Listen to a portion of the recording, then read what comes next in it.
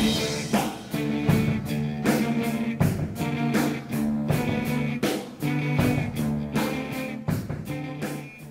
everybody, Double B here, aka Wrestle Gamer, back with another installment of WGS-TV, right here on the WGS YouTube channel. Before we get the Smackdown results and my reactions to it underway, first off, I'd like to say that we've finally reached 250 subscribers. That's always been my second goal here on YouTube, is to net 250. Right now, I believe it's currently at 254. So I'd like to personally thank each and every one of you out there for following me here on YouTube, and for especially like guys like MC Davo 22. There's the Cornbread 86, 21 Jordan fan, Wrestling Rants and Reviews. Check his channel out too, guys. He's good. Big Mike with Wrestling Rants Reviews. Check him out as well. And every single one of you. I know I can't get to all of you out there for subbing to my YouTube channel, but in general, a big thank you as I attempt to rise in popularity here on WGS YouTube channel. And also, a thing I've been promising everybody, especially on my Facebook page, is if I can reach 250 subscribers, I will post up more Gulf Coast wrestling videos. And so you know what? I'm going to have one tomorrow. Bright and early in the morning, I will have another GCW match up right here on the WGS YouTube channel. So be sure you look forward to that. Now, let's go to Friday Night Smackdown here. You had Randy Orton coming out to pretty much talk about his win. He had it over the limit. Then Christian came out to try to get another rematch. Then Mark Henry came out, and then Sheamus came out. Basically, it got pretty predictable. You know, as soon as Christian, Mark Henry, and Sheamus came out, I already knew it was going to happen. And I didn't have to read a spoiler or anything like that. I could just tell that they were going to go for a triple threat #1 contenders match. And I did. Alright, now the first match they had was Sin Cara and Chavo Guerrero. Very nice match. Very nice match between these two. If I am not mistaken, I believe that Sin Cara, they did a translation, and I believe it, if I remember correctly, I think they said Sin Cara means faceless. Faceless, I think. It's either faceless or no face, but somewhere in that general area of having no face. It was still a really great match. You know, Sin Cara has at least been known for botches and the amount of botches he's had in his matches, but he did not have any. Actually, he was very, very good.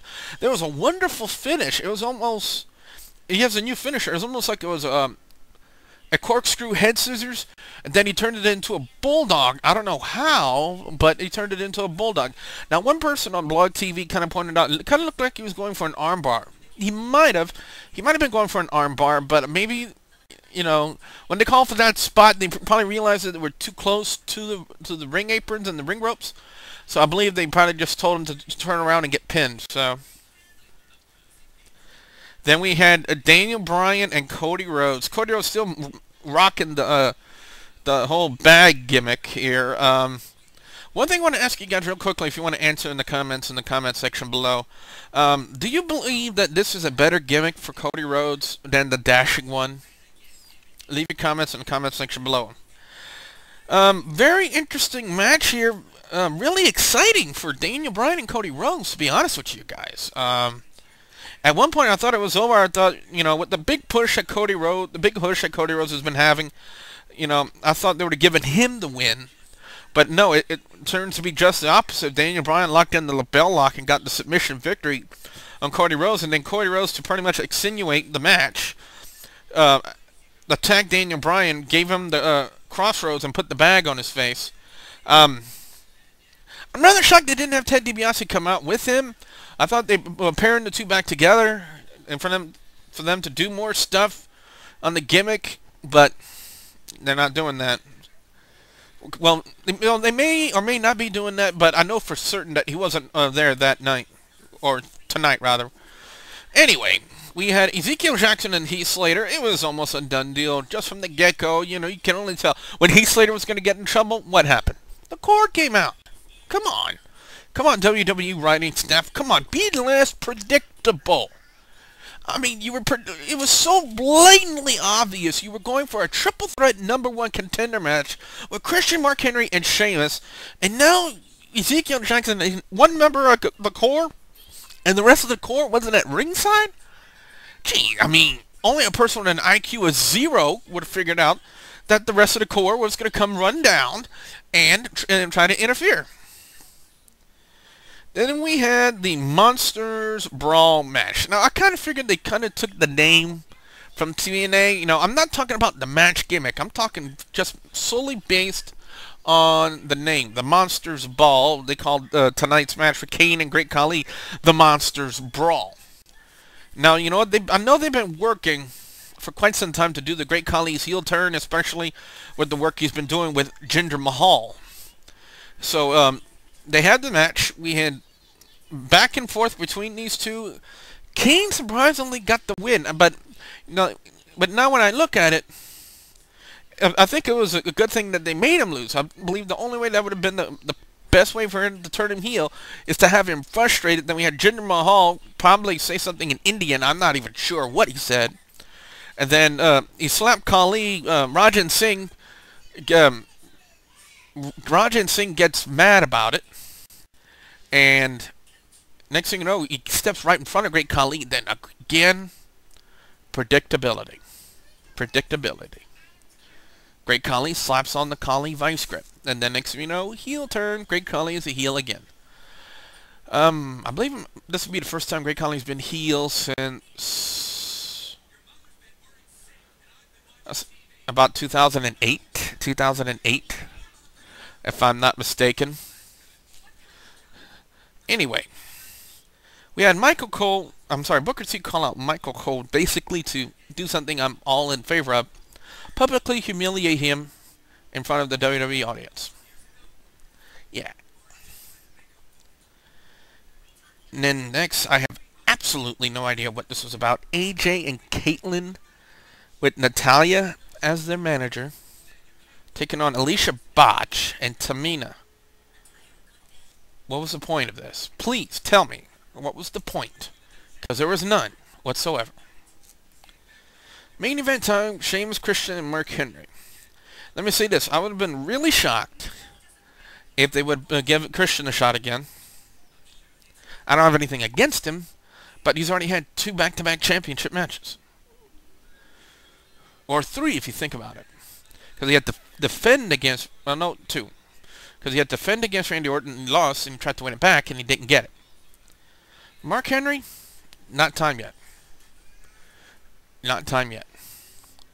So, they went with Sheamus, which is really surprising. They really haven't done anything big with Sheamus since he won the WWE title, and that was, what, like a couple of years ago? So, I'm really anticipating, you know, what they can pull out with Sheamus, Randy Orton, because this is the second feud they're going to be doing with the two. They did one, I think, in 2009 with these two over the WWE title, Randy Orton and Sheamus. And it was really good back then. I'm really hoping for something good now. So that's pretty much been it. If I want to say match of the night, it's a toss-up between Daniel Bryan and Cody Rhodes and Sin Cara and Chavo Guerrero, but I got to go with Daniel Bryan and Cody Rhodes. I think that was the best match of the night. You know, I'm not going to say Kane and Great Khali because that was a snore fest and the heel turn was anticipated. AJ and Caitlyn and Alicia Botch and Tamina. 2 divas from NXT Season 3 with a manager that they just popped out of nowhere. And Alicia Botch and Tamina, who might be a man. I'm not sure. Sin Cara and Chavo Guerrero.